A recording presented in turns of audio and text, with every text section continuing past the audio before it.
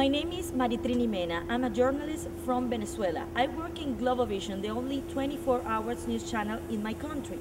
I'm here in Canada. This is my first time in the country, thanks to the support of Canadian Journalists for Free Expression, Scotiabank, and Massey College.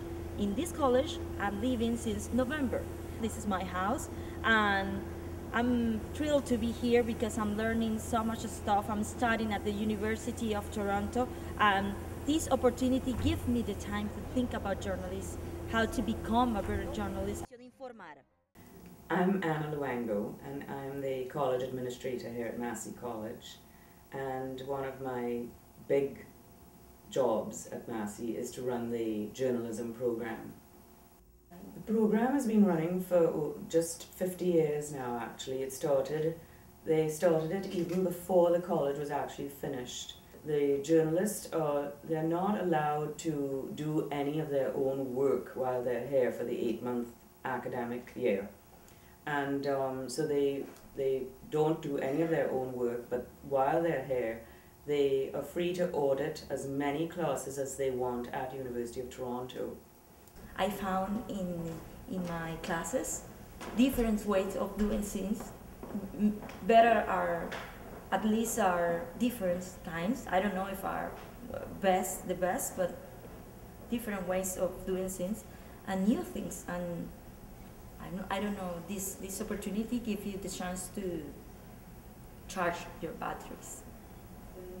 Because I know when I come back,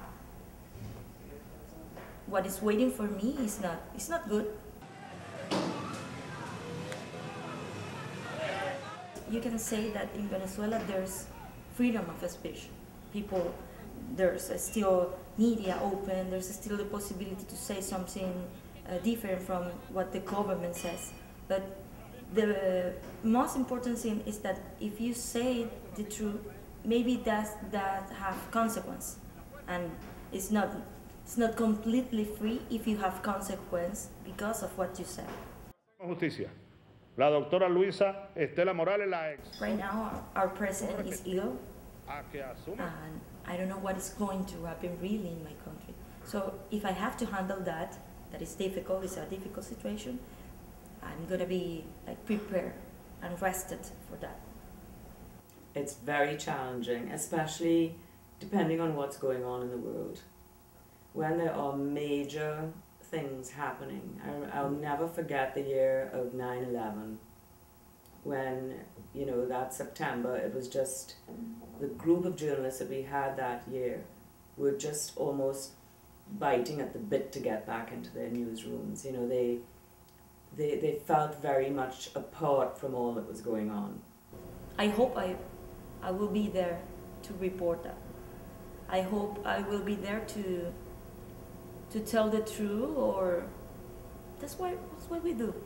We don't intend, journalists, we don't intend to harm anyone. We just want to work to inform the truth, and sometimes that's hard. But somebody has to do it. That's why we commit to this profession.